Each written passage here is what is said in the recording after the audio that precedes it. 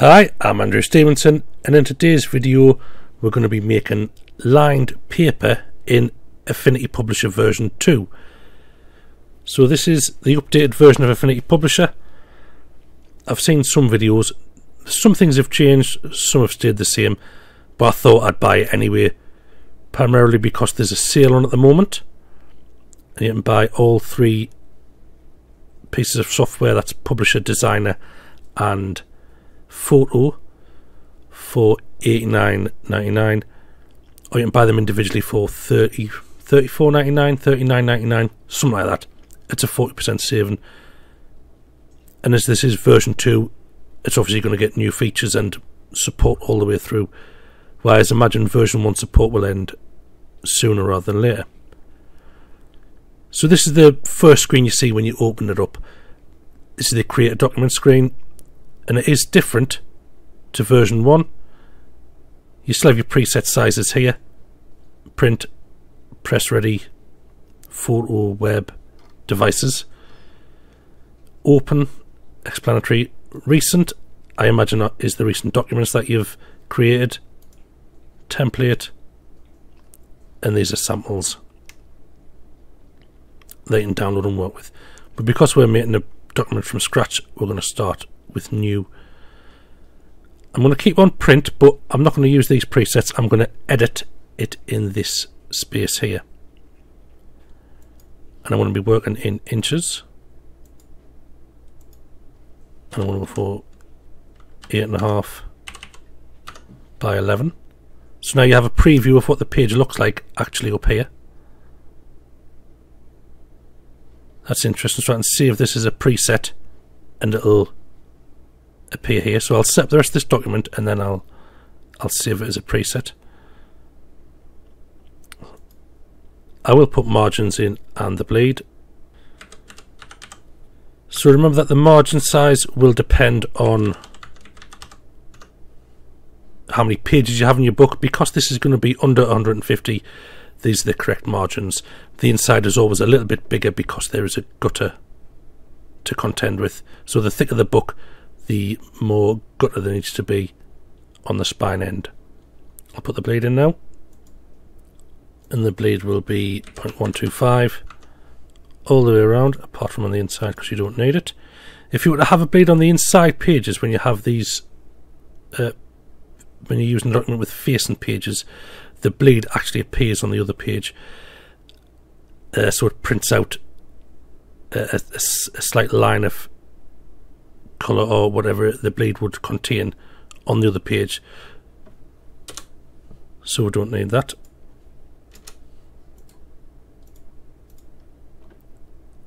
I found that out the hard way, by the way, when I was making a book with colour pages on each side. A tiny slither of the image would appear from this page down here, and then from this page down there.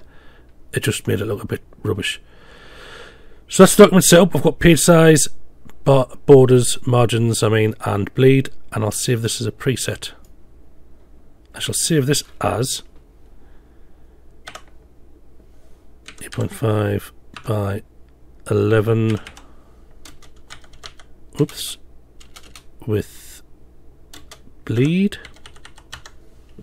Save it in the print section, and that's appeared there. That is good. I like that. In the previous version you could create and save as a template, but this is just straight in your presets. So this is the file here. It all looks pretty similar. Master pages, pages tab, the tools along the side. The icons look a bit more modern, but I think they're all pretty standard. I'll add a few more pages.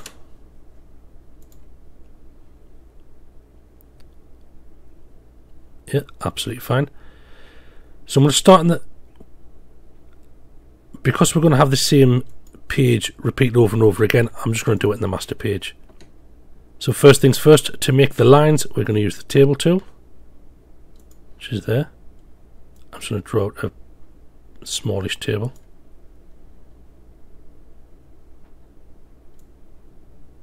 I'm just going to drag this the entire length of the double spread, just because, you know, it's going to be lines all the way down. It's easier to make one table rather than make a table there, copy it, and then make a table on the other side. Next, I'm going to select all the cells, and now I'm going to set up the different size line spacings, and this was in Table Tools, which is still there, so that's still the same. And with all of them selected, I want the height of each cell. So this is going to be college ruled, and I did a bit of research. College ruled is 7.1 millimeters. There we go. So even though the document's in inches, you can put any measurement value in there and it'll convert into inches correctly, so that's fine. And then I'm just going to, using these two arrows here, pull down to create more lines. I'll leave it at that for the minute because I want to make this top cell a little bit deeper. I want this to be a bigger space because, you know, that's how they are in books. You have the top line is quite a big one, so you can put headings in it and things like that. So I'm going to change that to 1 inch.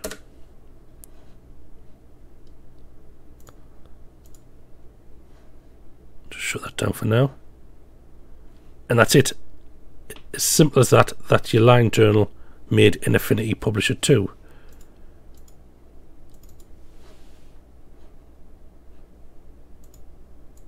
There we go. That's that. Now if you want to,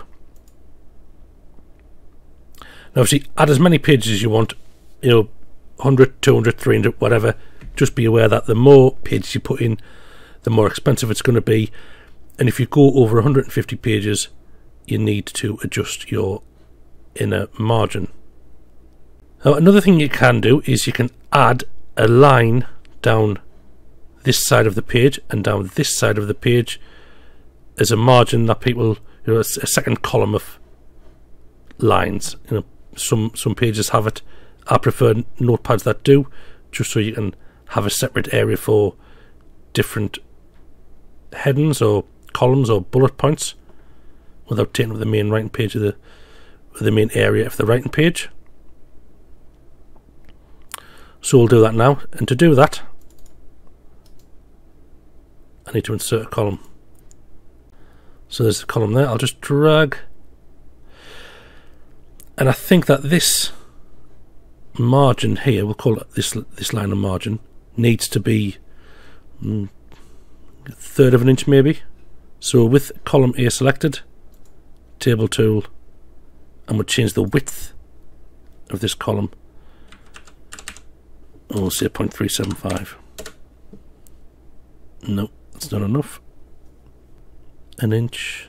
No, maybe, you know, I think actually instead of 0.375 of an inch, I think I saw 3.75 centimeters.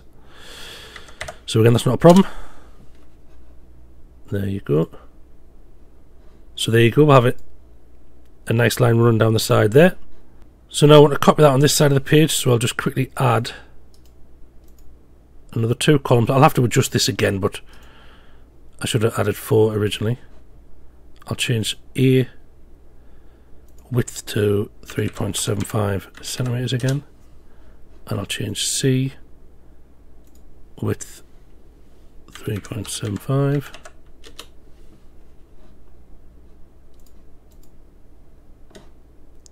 Shut that down, and there you have it. You can make this margin any size you want, but yeah, 3.75 will do for me for this demonstration.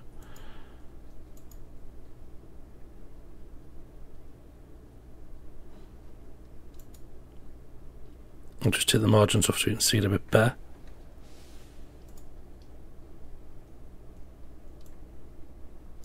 And you can, if you want to, if you wanted to print in colour, although, you know, I wouldn't recommend it, but you can change the colour of any of these lines. Sometimes the lines are blue and this margin is red. You can do that just by going into the area and changing the stroke colour there. So say I wanted to change the margin there red, I'd highlight column A, I would pick the right hand margin, change the colour to red. There you go.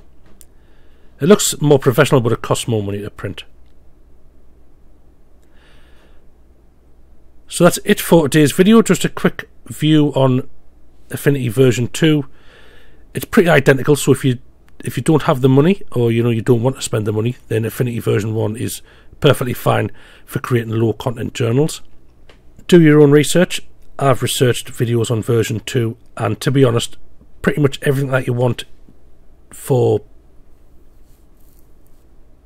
low content and medium content books, it's already present in version 1. So the upgrade at the minute, I don't think it's particularly necessary, but I've bought it just because I'm sure there'll be new features rolled out, and also version 1, the support eventually will dwindle. So that is it for today's video. Thank you very much for watching, and I shall see you next time.